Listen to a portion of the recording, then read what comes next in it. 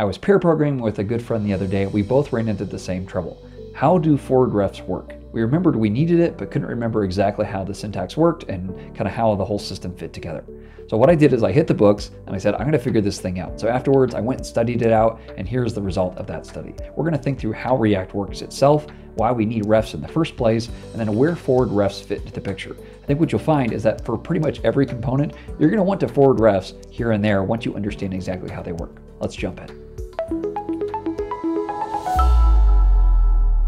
Hey, what's up? My name is Chris, and welcome to Coding in Public. So before we jump straight into forwardRef, we need to remember how React works behind the scenes. If you want to follow along with me, you can grab the code in the description. Well, let's go ahead and just create a sample component. I'm going to come over here and just create a new components folder. And then inside here, let's just do like sample.tsx. I'm using TypeScript here, but you don't have to. All right, so in this case, what I want to do is go ahead and import something from React. We're going to import create element. This is what JSX uses behind the scenes to generate an element.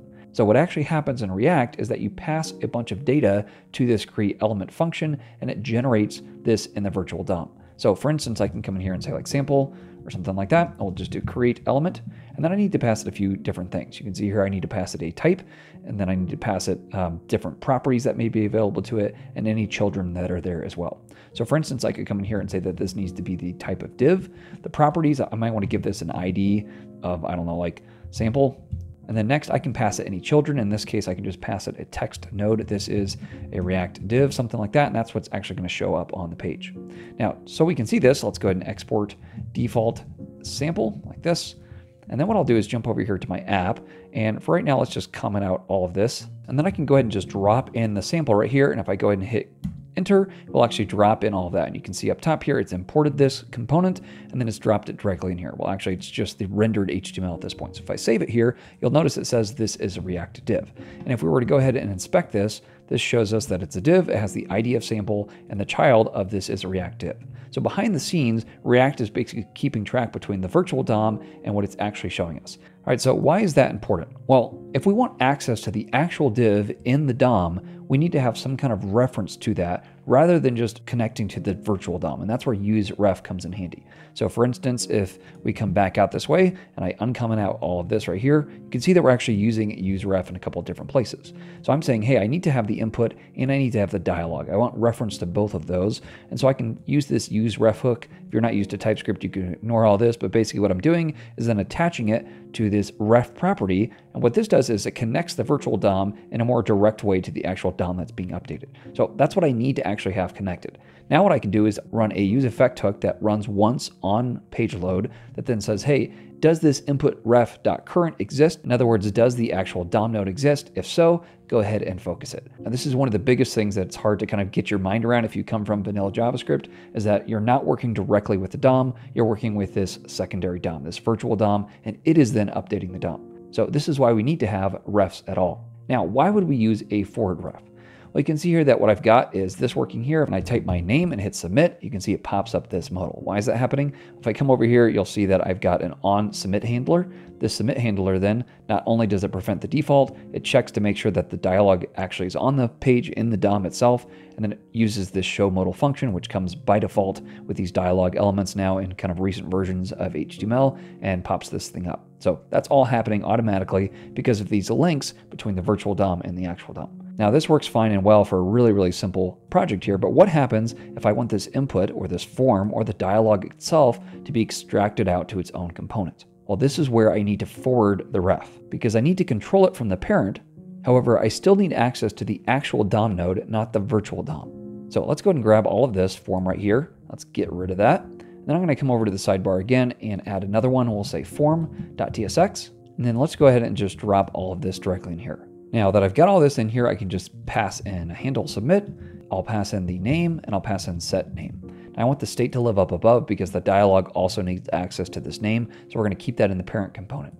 So for right now, we're going to ignore this input ref and let me come back over this way.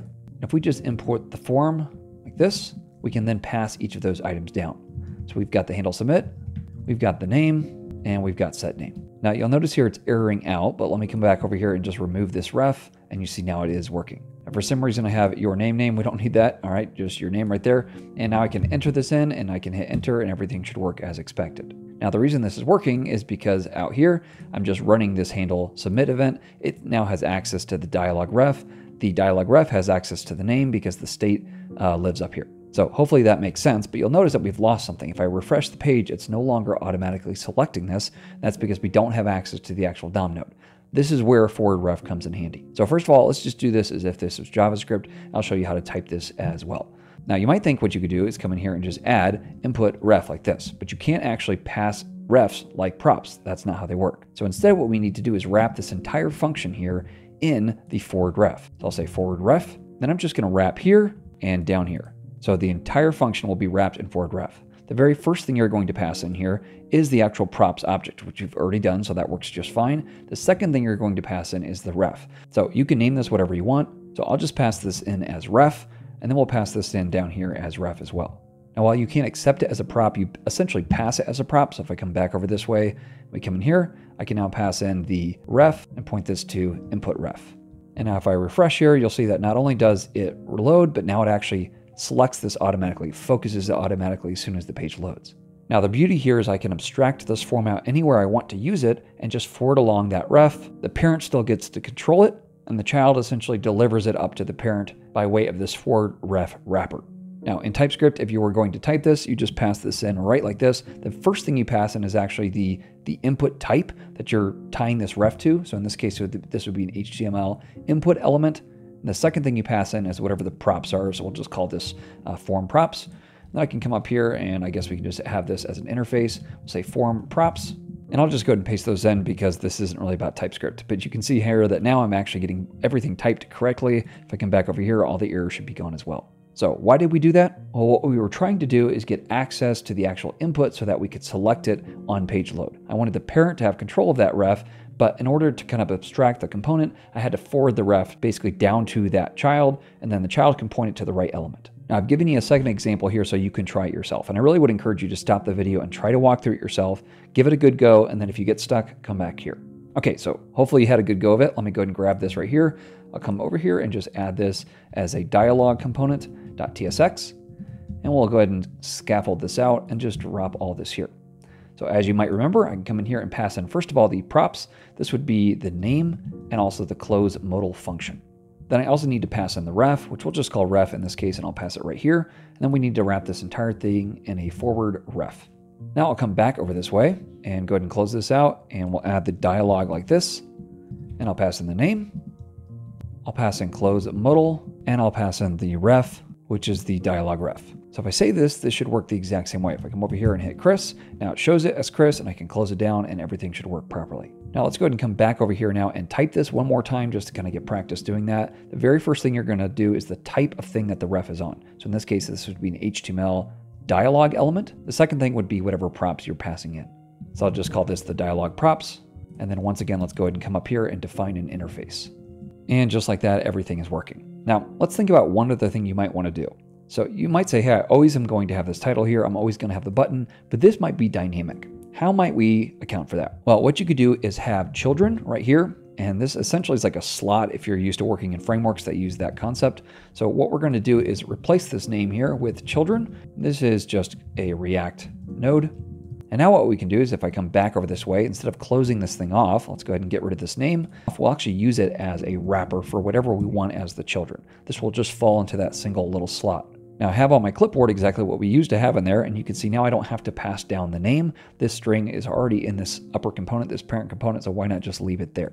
So now I should be able to come in here again and hit Chris, and whatever I have will be right here. This is always going to be here. The close button will always be here, but I can basically dynamically change out what shows in the dialog, and you could do this on a variety of states or pass it in different pages in different ways. Well, I hope thinking through how React works was helpful in thinking through why we need refs in the first place. And then to pass that ref down gives the parent all the control you need and allows the child to be its own little separate component. If you enjoyed this video, I'd love to hear it. Thanks so much again for watching. I'll catch you in the next one. Happy coding.